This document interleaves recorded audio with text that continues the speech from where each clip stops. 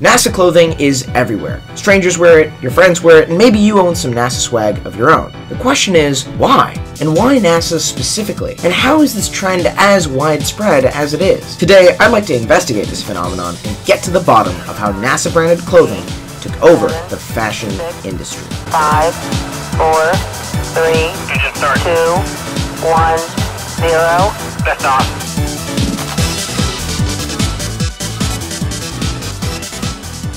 At a macro level, for anything to become popular, I think that you need, first, a product that people can recognize easily. Second, some initial attention for said product. And third, a way for it to sustain its initial popularity. Let's start with recognition. From an early age, you knew what NASA was. Satellites, rockets, astronauts, the moon, they all come to mind when you hear the name.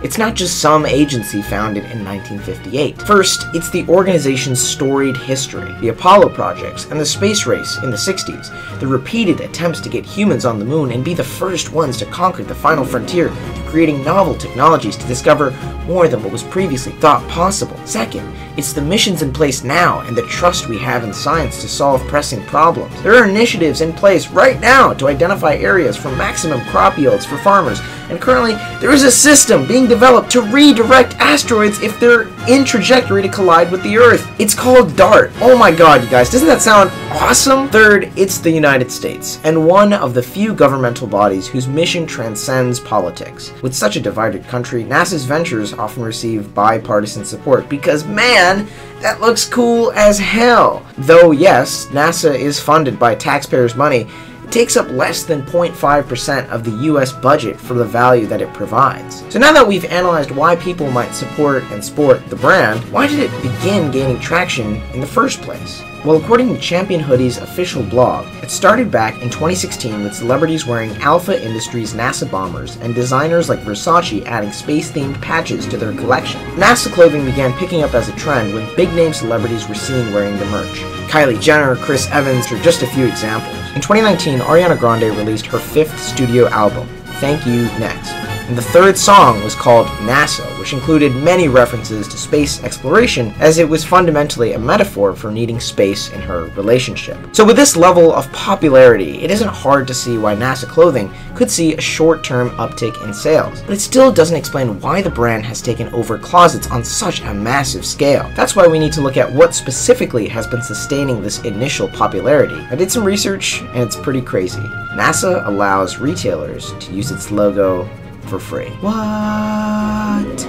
Usually, the way clothing companies can make apparel using a specific brand is through licensing the rights to that brand to be sold for a set amount of time through a contract. Companies always have to weigh this additional licensing cost against projected revenue, and if it's low enough, they'll decide to produce branded apparel. Since NASA is a governmental agency, though, it can't selectively favor some vendors over others. So NASA doesn't charge for licensing, and clothing companies, as a result, don't have to worry about these additional costs. But it's not exactly a blank check either.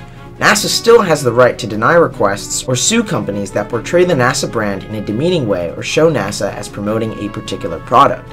Prior to that initial spike in interest, there were only about 3 or 4 requests a month for using the NASA logo. But now, they've been averaging a request every day. Major retailers like Urban Outfitters, Walmart, Target, H&M, and Vans have been taking advantage of this, and they have been enabling the agency's steady rise in popularity since 2016. Though NASA doesn't profit directly from this, I still think it's one of the most successful organizations out there in terms of brand awareness.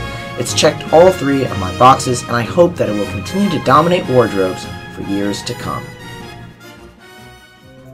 On a personal level though, I just wanted to say that I love wearing NASA branded clothing because it's a free promotion for all the hard work they do solving Earth's problems. In 2021, researchers from UMich used satellite data to identify areas with high concentrations of microplastics in our oceans. These microplastics are often toxic for microorganisms, and this analysis is the first step in keeping our oceans clean and making a nicer home for our friends under the sea. The second step, of course, is to clean it up.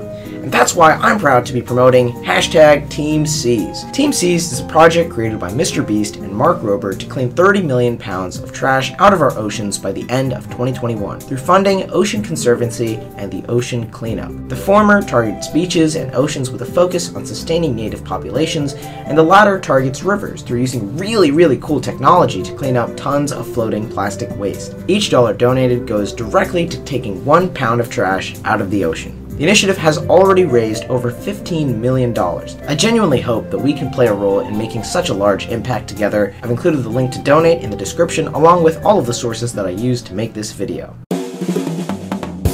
Thank you for watching this video. If you want to see more content like this in the future, please consider subscribing. And I'm really glad that you decided to spend some time with me learning about how NASA clothing took over the fashion industry. Thanks.